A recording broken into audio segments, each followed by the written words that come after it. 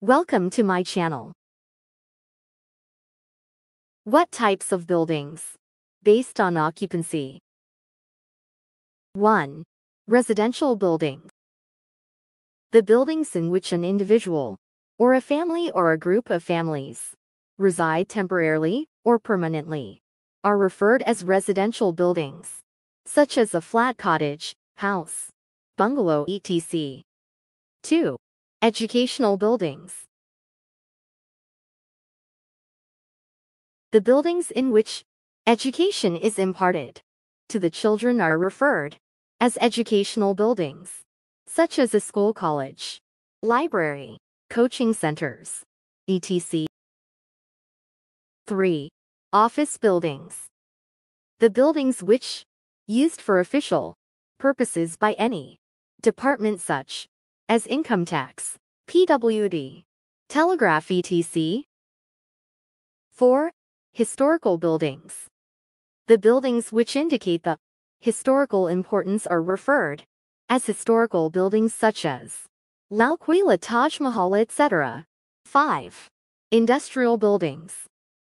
The buildings used for production industrial goods or products are referred as industrial buildings, such as factories, workshops, etc. 6. Commercial buildings. The buildings used for business purposes are referred as commercial buildings, such as stores, shops, banks, etc. 7. Storage buildings. The buildings used for the storage of various products are referred as storage buildings, such as cold storage, godowns, etc. 8. Assembly buildings.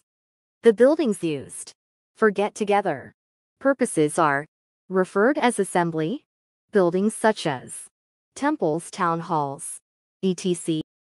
9. Recreational buildings. The buildings used for recreation purposes are referred to as recreational buildings, such as clubs, cinemas, swimming pool, etc. 10. Public buildings. The buildings constructed in the interest of the public are referred public buildings, such as railway stations, bus stands, etc.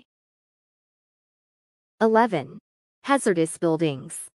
The buildings used for the purposes of storage or handling highly combustible or toxicity materials are referred as hazardous buildings, e.g., buildings used for the storage of sulfur dioxide, etc.